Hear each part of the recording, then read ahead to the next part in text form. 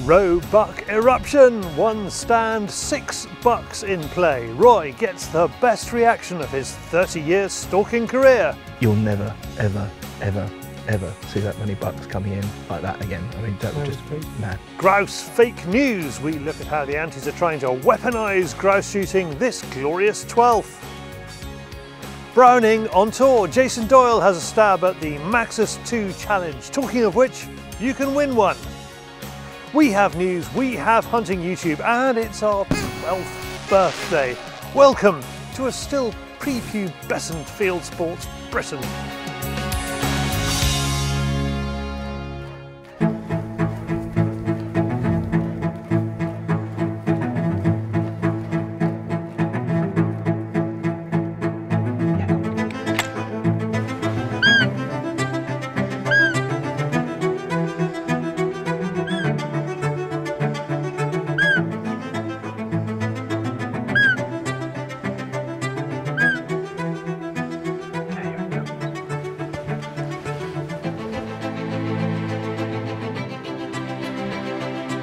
There's 3 coming. Look, behind him, look, there's 3 bucks coming in. Hang on, look at that.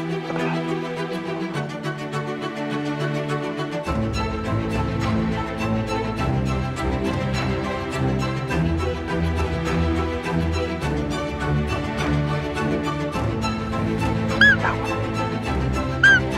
This one coming in here. Whoa!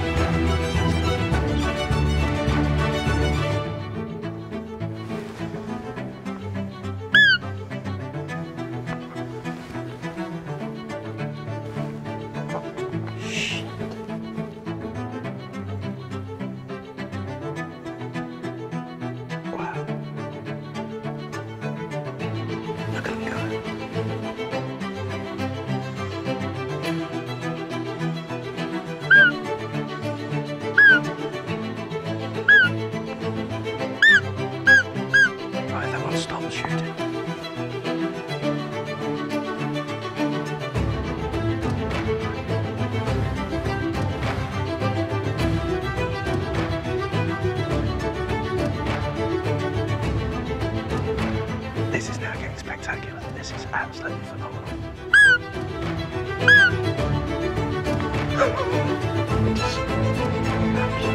Right, yeah. Big boy's coming back into fight again.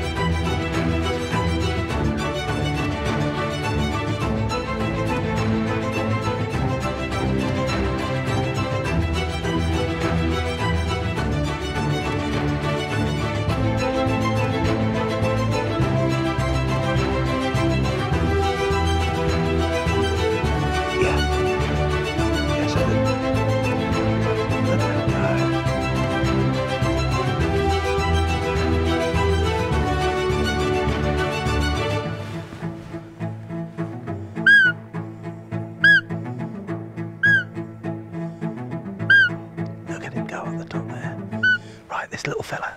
So those 2 are off fighting. He's coming in. Let's just see if he stops. Whoa! And the rut is on. It is absolutely on. They are on fire tonight. I'm not enjoying the sticks. You don't like the sticks? Don't worry about the sticks. Just worry about the bugs. That is one of the problems you can encounter. You start calling, and then we had 4 bucks coming all at the same time, and where they were all coming at the same time, they were just like scrabbling around. You're trying to identify each buck. If it had just been 1 buck, it would have literally just come, you know, bowling right into us. But you know, obviously you saw them start to come, and then that was it, because you know they were just intent on fighting. And you know which one to go. Yeah, and just seeing the other bucks off their territories. Okay, we've got a doe and a buck out there. So let's just see if they come.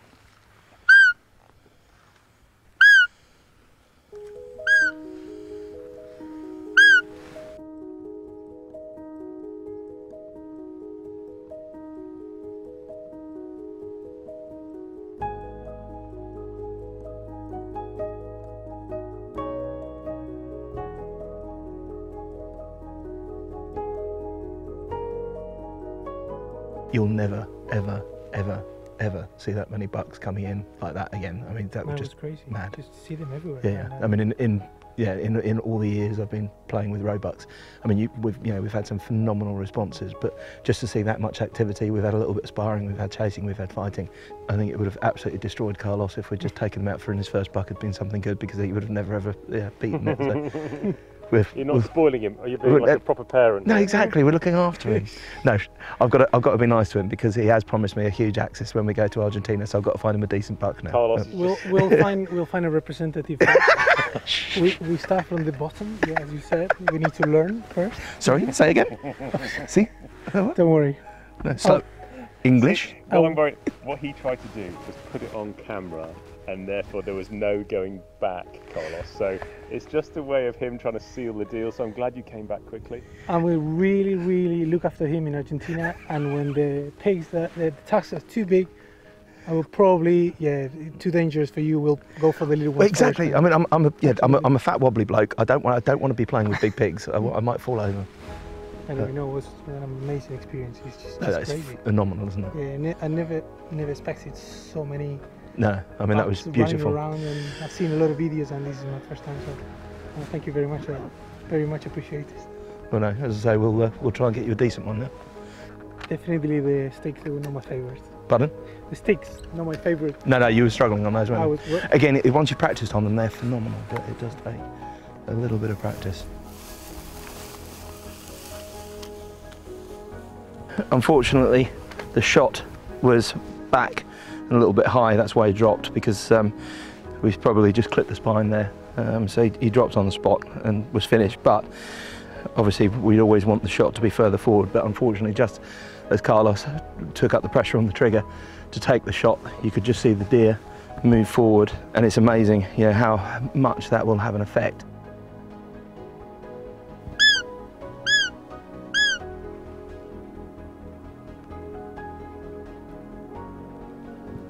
Just sit down. Here he comes. To the left, David. Come.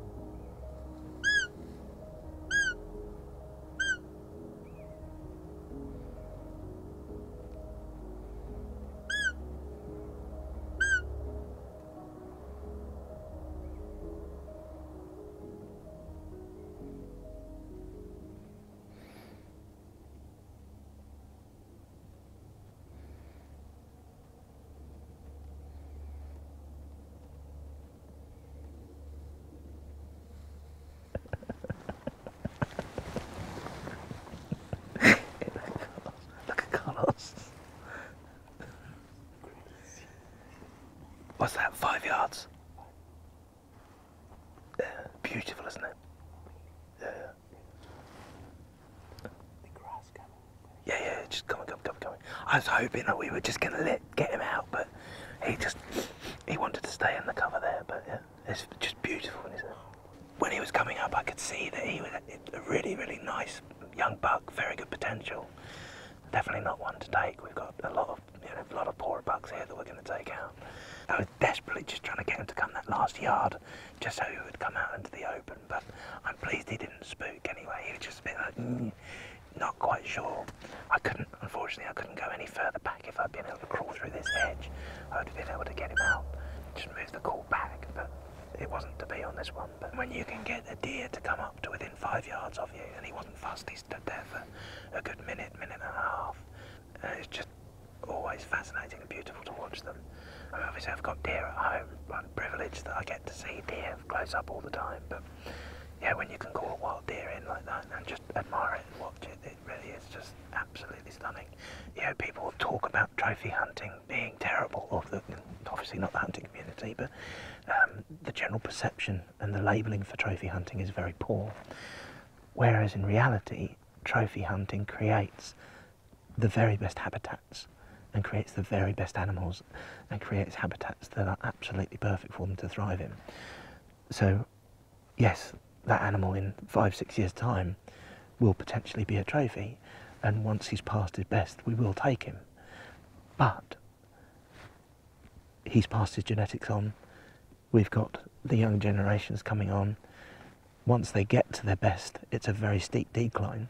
So from a management perspective and from an ethical perspective, once a deer starts to get older, obviously their teeth wear down, so they're unable to feed, they're unable to keep the weight on for winter, and they can end up starving to death, or they end up on the peripheries of territories and getting run over.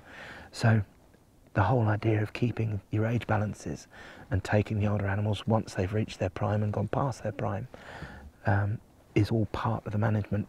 But as an aside, you get the older trophies as an asset, which then brings in money to the estate that allows you to rent estates and then keep those estates in pristine condition to allow a thriving population. And that is the same the world over. So that doesn't matter whether you're talking about trophy hunting and trophy management and habitat and wildlife management over here in Africa or anywhere else in the world.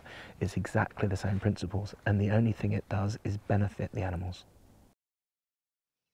Thank you, Carlos and Roy. A wildlife performance most people outside the shooting world haven't a Scooby-Doo is possible. Coming up, find out how to win a Browning Maxus 2, first from Scooby to Shaggy. And it's David on the Fieldsports Channel News Stump.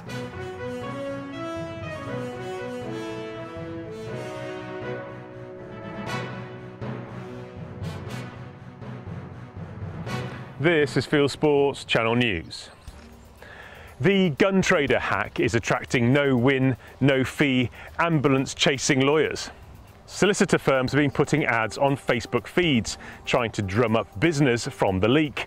Hackers stole information from the market-leading gun sales website and released it on the internet. The data consists of names and addresses of registered users of the site, but no details of guns or whether the users are gun owners. The website was hacked on July the 16th. The University of Northampton has put out research asking whether grouse shooting is sustainable. Backed up by this film, the answer is a resounding yes. The 242-page paper reviewed the evidence base of sustainable-driven grouse shooting against the various alternative uses of moorlands, considering 3 major factors: economic, social and environmental. Independent chair of the report, Professor James Crabb from Oxford University, says the research team looked at all sides of the argument in an effort to be as objective as possible and to remove any emotional and political elements which driven grouse shooting has in the past engendered. Lord Botham has been teaching Chris Packham a thing or two about birds.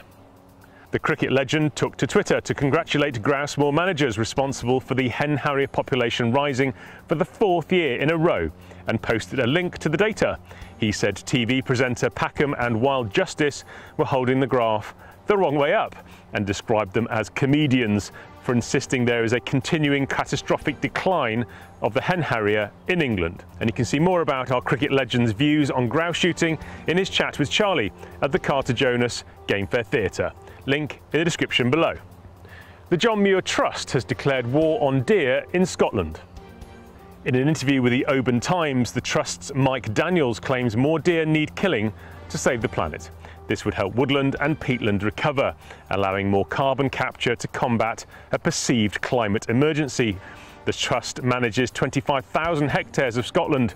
Deer managers on neighbouring estates told Fieldsports News that animals that wander onto the Trust's lands are killed.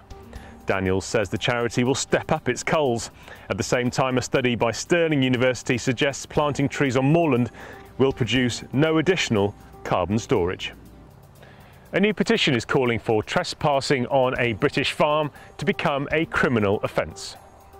The petition was prompted by the growing number of animal rights extremists walking on the farms without permission, stressing animals and in some cases stealing them, calling it liberation.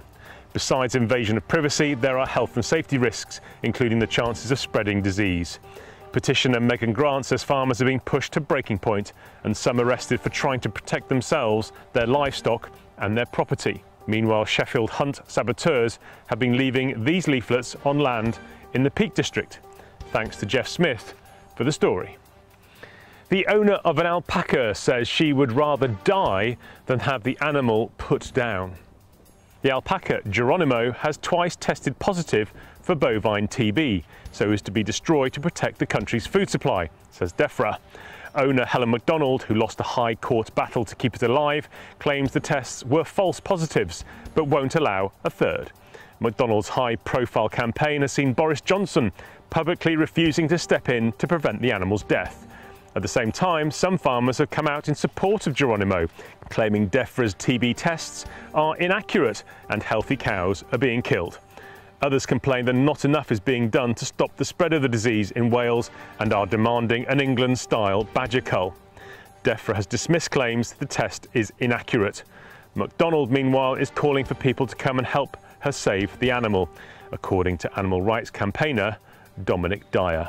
So Helen MacDonald, the owner, is asking people in the local vicinity or further afield who feel very passionate about wanting to protect this animal to come onto her farm in South Gloucestershire and actually act as human shields, to sit around the enclosure and to peacefully prevent anyone coming on and actually trying to take Geronimo away or to put him down on the farm. Now, the very presence of people who are caring and compassionate and want to stop this happening, with the media watching them, is going to prevent the government taking any action. A boarding kennel in Derbyshire is appealing for help after thieves stole 3 of its dogs. Brookfield Farm Kennels say thieves broke in between 3 AM and 8 AM on the 4th of August and took 2 cockapoos named Elvis and Tony and a cocker spaniel named Remy. The thieves drove over a neighbouring field, smashed a window and grabbed the animals. Police have released video of a car they want to track down to question its owners. Anyone with information can call the kennels or Derbyshire Police, quoting the incident number in the description below. 2 women described by local press as animal lovers have been banned from a Devon estate. That's after judge found Sylvia Meller and Serena Joyner not guilty of destroying or stealing dozens of traps and snares at the Coombe estate in Gittisham. Meller is described by Devon Live website as a leading wildlife filmmaker for her YouTube series about a family of beavers. The website wrongly claims the videos have delighted tens of thousands of viewers from all over the world, as each has only had a few hundred views. The prosecution agreed not to offer any evidence after the judge handed down a 3-year restraining order. African community leaders are lodging a complaint to the Charity Commission about the Born Free Foundation. Representatives from Botswana, Namibia, South Africa, Tanzania, Zambia and Zimbabwe accused the celebrity-supported animal charity of waging a campaign of disinformation against hunting tourism that will affect conservation and undermine human rights and livelihoods. The key claim Born Free makes is that hunting doesn't support conservation or local livelihoods of millions of people in the 6 countries. The leaders say the foundation is soliciting donations using false information. Safari Club International and other hunting organisations have failed to derail a plan to ban trophy imports to the US. The House of Representatives passed the Interior, Environment and Related Agencies Appropriations Act with a section effectively banning elephant or lion parts from Tanzania, Zambia or Zimbabwe. The hunting groups, along with ambassadors from Zambia and Zimbabwe, wrote to House leadership explaining how it's an attack on African sovereignty and the conservation efforts in African countries. An amendment pushed by SCI-friendly lawmaker Jeff Duncan failed to pass. Staying with the SCI, and it's good news as one of its wildlife programmes has raised $14 billion. Since the passage of the Pittman-Robertson Act in 1937, with the support of hunters, firearm and ammunition manufacturers have paid a 10 to 11% tax on production of firearms, ammunition and other sporting equipment. This tax created the Wildlife Restoration Trust Fund, or Pittman-Robertson Fund. Monies are then redistributed by the US Fish and Wildlife Service to individual states for conservation initiatives and projects. It provides the bulk of funding for nature in the US, and that figure has now reached $14.1 billion. And finally, if you're wondering why there are so many foxes in North Yorkshire, one answer could be the local wildlife and livestock sanctuary. Whitby Wildlife Sanctuary takes in, rehabilitates and releases more than 2,000 birds and animals a year, and this year, it reports, has been a bumper year for foxes. It has 60 of them in cages. You are now up to date with Fieldsports Channel News. stalking the stories, fishing for facts.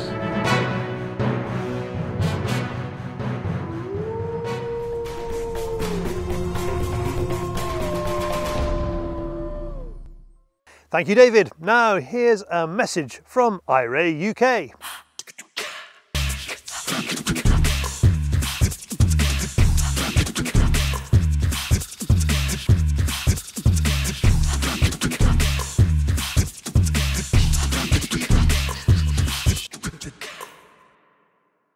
Now, this summer, Browning has been on tour. Many of the Fieldsports Nation members have taken advantage of the gun makers for events across England.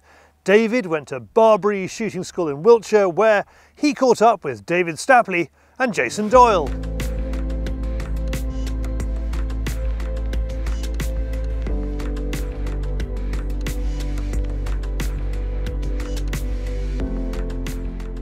It is partly COVID related. We haven't had the chance to go and see our great customers, and we thought, well, why not extend what we do normally and go on a road show and go on a tour with a much bigger range of products and a bigger inventory for people to try. And that's why we want to do it. We want to see people after an extended lockdown period and introduce a lot of the new models that have come in during that time. I suppose that's really helpful, the fact that you have got new products, David. So what have people sort of got hold of and really enjoyed getting to grips with? Well, MK11 is really the star. Everyone wants to see that. We've got 2 or 3 of those here, so it's permanently out on test. The Ultra XS again is a big star for us. It has been for a number of years now, and that just continues to keep going and going. But the whole idea is that there's a massive range. There's over 60, 70 guns here, and there's pretty much something for everybody. Someone once told me in the industry, people don't miss in a shop. So the fact that they're out there, I think that's the one thing that really is important, and where we should be taking the industry, and that people should have the opportunity to buy. Absolutely. If you buy a car, you wouldn't just buy it from the showroom, do you? You want to test the gun. The gun fit is the important thing. So it doesn't matter about the price tag or the brand. If the gun fits you, you're going to shoot better. This is the best place to actually test the gun fit. We've got qualified coaches here, qualified gun fitters. Hopefully that really makes a difference. Well, it's personal service, isn't it? Which is and to be honest, the dealer doesn't always have the time to do that. So why don't we go out there and help people and talk to people in a no pressure environment? Go and enjoy yourself, and hopefully we'll sell some guns as a result. And raise some money for charity, David. Tell me about that. Yeah, we support the Royal Marines charity. They're a great bunch of guys, and on our Maxus challenge today, we give everybody a free entry to win a gun. All that money then goes to the charity, which is our nominated charity. I managed to get 1, David. Yeah. Jason got 6. Get 6. Well, we're going to ban him from the gun, obviously. That's cruel. But Dave, you need to go in again a number of times just to try and match Jason, and obviously earn some more money for the charity. No. We've got 1. This has been a test event, really, to see how things panned out. It's gone very, very well. We hope to expand it for future years. But thanks today to Barbury, Hugh in particular at Barbury here, who've been very, very helpful and great hosts. And what a great location, as you can see. And the weather's been kind again. So I can't believe it. So thank you. Poor Jason, but great shooting. He hadn't been behind a shotgun for 18 months, and we will ignore the shame that DW has brought upon us again. Now, as Jason is a Fieldsports Nation member, he, like every other member, gets to watch Fieldsports Extra on a Tuesday night, which means he has a chance of winning a new Browning Maxus 2. To sign up and get your hat in the ring, click on the link in the description below. A semi-auto is what we use to shoot grouse is exactly the kind of nonsense that the antis have been landing on the wider media in the run-up to the Glorious 12th. Ben O'Rourke lifts the lid on antis fake news. It's that time of year again when newspapers, anti-field sports groups and social media experts take aim at grouse shooting as the Glorious 12th approaches. Regular as clockwork, they accuse gamekeepers of crimes, spread disinformation about shooting and sow more hatred towards rural communities.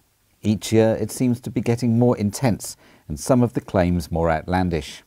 The amount and the volume of people who or campaign groups who, are very active and very visible around the 12th of August is no real surprise. I mean, one of the interesting things is you could say that grouse shooting has actually increased the amount of employment it sustains, because it's also sustaining campaign groups whose raison d'etre is to get rid of grouse shooting. Prominent anti-group Wild Moors has been at the forefront of the misinformation campaign, telling the Yorkshire Post that Yorkshire Water is kicking shoots off its land. The organisation is doing nothing of the sort. When we spoke to Yorkshire Water last week, it was very clear that their policy hasn't changed. So fundamentally, the article suggesting that Yorkshire policy has changed regarding shooting isn't true. It is true that Yorkshire Water are changing most of the way that they deal with their land holdings. So they basically have a project called Beyond Nature, and that Beyond Nature project is a sort of holistic view as to how their land holdings will work. So it's very important for Yorkshire Water that they can look at their shoot tenants and they can make sure that their shoot tenants are delivering for net gain, again, whether that be carbon, whether that be wildlife, or whether that be communities or the economy. Personally, that's absolutely right. I think that the best, most forward-thinking shooting tenants should be aligned and working with people like Yorkshire Water. To put it mildly, there's been a bit of skullduggery suggesting that this change means an end of shooting. It doesn't mean an end of shooting at all. The Yorkshire Post story is one of several Wild Moors has put out recently that target grouse shooting. Another claims the National Trust is reviewing its grouse shooting policy, with Wild Moors insisting it is the only organisation to have been told about it. As with Yorkshire Water, the National Trust has not released anything publicly to support Wild Moors' claims. I find it quite interesting that the Yorkshire Post would run an article without checking it with anybody else. We've also written to the Yorkshire Post as well. We've effectively said that we don't think it's very good, or it's certainly, to put it mildly, it's certainly not best practice on behalf of the journalist to run an article without having a counter-argument to it. Across the border in Scotland, the Cairngorms is under fire from Rewilding Britain. The Rewilding supporters write that 44% of the park is used for driven grouse shooting. The Cairngorms National Park Authority hit back immediately, pointing out that the 44% figure was heather moorland as a whole, and the national park was split into various land uses. Gamekeepers, gillies on rivers and land, deer managers, these are the people who are going to get Britain and get Scotland to where they need to be. It's not going to be the people that are sitting lobbing things on Twitter and having a nice time. It's quite selfish, actually, in many ways. You know, the argument that I don't like something, so replace it with something else that I find more tasteful. That's not where we are, I think, these days. We need people that can deliver. Probably the best thing that people can do is maybe to get off Twitter and go and get themselves a deer management qualification, you know, or learn how to manage fuel loads in the countryside so that we can deal more adeptly with wildfire and future wildfire. These are the people that are, you know, are going to deliver. So the idea that this amount of percentage of land is used for this or that, so what? Whatever. Rewilding Britain's report includes standard cut-and-paste complaints about shooting, insisting driven grouse moors are associated with the controversial burning of vegetation and the illegal persecution of birds of prey.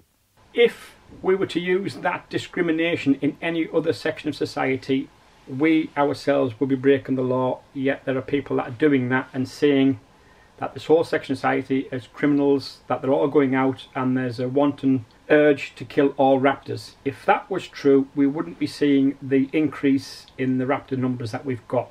The number of gamekeepers has increased over the recent years. What's happening is it's the increase in the report of an incident, not a conviction. The convictions of wildlife crime involving raptors has gone down. There are more successful convictions over goldfinches. The vilification of gamekeepers has been going on now in an endemic way for, you know, several decades. I mean, employees of conservation NGOs, you know, do it as well and have done it, and you know, and NGOs have done it. The vilification of gamekeepers and the type of land management that gamekeepers do. So, you know, unfortunately, what that's done is it's created this sort of tinderbox where everyone just lobs things at each other. While gamekeepers' estates and shoots go out of their way to follow the rules, update their practices and spearhead sustainability, the Antis are once again sticking to age-old tactics of intimidation and mudslinging. There has to be responsibility taken from the people who began this a long time ago, and that will be the way to sort it out. But it's sad, and it's sad that it happens on either side, because it's not the way forward. Thanks to all who took part in that. And if you'd like more on grouse, there has been a lot of talk about Ian Botham, Lord Botham's chat with me in the Game Fair Theatre. For grouse shooting lovers, for cricket lovers, we have put up that film, and there's a link to it in the description below. Now, from the uplands to the wider world of hunting and shooting on YouTube, it is Hunting YouTube.